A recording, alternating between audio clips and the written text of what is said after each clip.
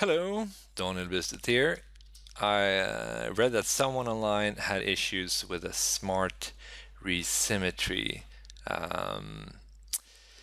in the deformation palette. So I will show you how to fix that issue. And we're going to use Nick Zuccarello's lovely little male model. Here we go for this experiment. So for those of you who don't know what symmetry is that in order to explain it, I will just mask this off and like rotate the arm slightly so it's not symmetrical anymore. And in order to get this arm to have the same pose as this arm, I'll just mask this off and go down to the deformation menu and hit smartResym.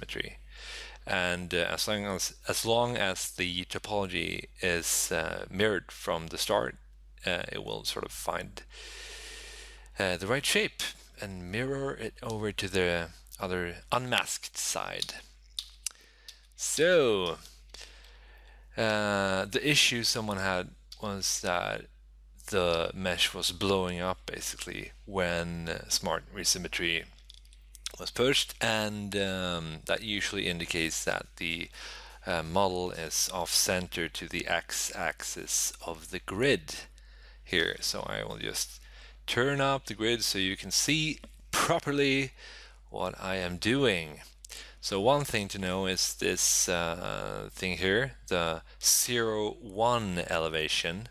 It's basically, let me just delete this other stuff, or just clone this maybe. Yeah, let's do that. So if you have -1 on elevation in the jaw palette, this grid will adjust itself to the lowest vertex along the y-axis, like so. So in order to see where the center line really is, where the center of the entire scene is, you need to set elevation to 0. So it basically just roughly on top of his male organ here. I'll just smooth that out so no one is distressed. Let's see here. So let's go up to modifiers. We're going to turn up the frame and we're going to turn up the RGB. And let's turn on those other grids so we can see. So now we can see the center line properly. Let's just snap it to the axis or the mesh maybe. Yeah. Now we can really see. Perfect. So issue at hand. Let's bake all the layers. So let's say you have this model and someone has modeled it so it's not really symmetric anymore. How will you solve this? If you go down to the deformation menu and hit smartResym, it will say that it can't find enough symmetry points, so it's just doesn't do anything. So let's go up to the geometry subpalette, into position, and here we can see some numbers here. So this translates where the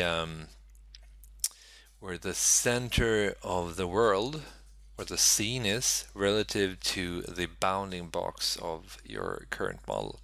So let's just zero this out in the x-axis, and then I will sort of roughly put it center like this. You can also, if you have, we could just make a layer. So we just push it back like this, roughly center. Lovely. And let's go back to deformation, smartResym, and we got, nice, now it blows up. Lovely. So let's just smooth this out, put it in center, hopefully.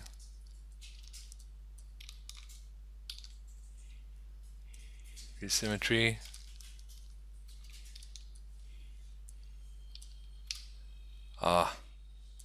Yes, smoothing and symmetry. So now we got 88%, something like that. 87. Now let's go up to the transformation, activate symmetry, and use posable symmetry. Now it sort of stores all the points that it could find that is symmetric. Let's just delete the layer and use smartResym. So it goes something like this. So basically everything is symmetric except for the center line. So we have to center this somehow. So let's go to the ZModeler brush, and we want to hover on top of an edge, press spacebar and go to mask. There we go, and edge loop complete. Hit that. So now we have masked the center line. Let's just invert the mask, and we will need to find a way to basically pull all these points back to the center line of the x-axis. Scaling, turning off on wireframe. Yeah. Just gonna do it like this.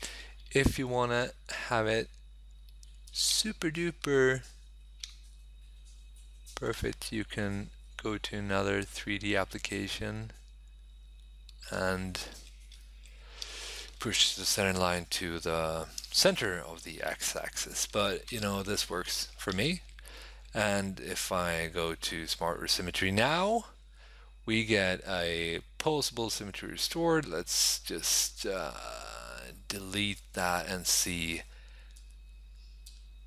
how many points are really symmetric. Now it's full symmetry. Good. And I mean, there's only so much you can save. We went from